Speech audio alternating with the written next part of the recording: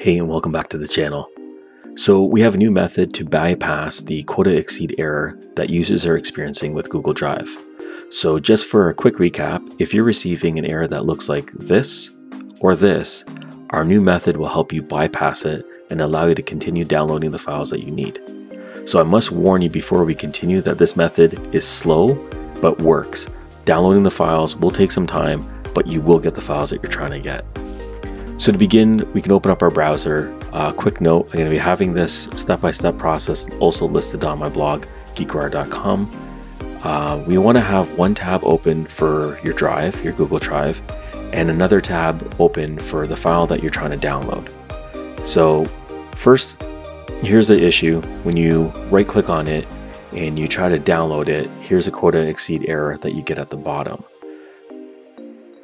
So this is what we're going to try to bypass here. And for step one, the first thing that we want to do is we're going to change the URL that we're going to be getting the file from. So if you go up to the top in the address bar and highlight drive/folders and delete it. So what you're going to do instead is type in file/d and then hit enter. It's the only alteration that we're making to the URL. And you're going to get a screen that looks like this where no preview is available, but it is still telling you the file that you want. So what we're going to do here is we're going to go over to the menu in the right hand side, click on it, and then add a star. So click on add star. And then what we can do is we can go over to our Google Drive. So inside Google Drive, we're going to click on new, and what we're going to do is create a new folder.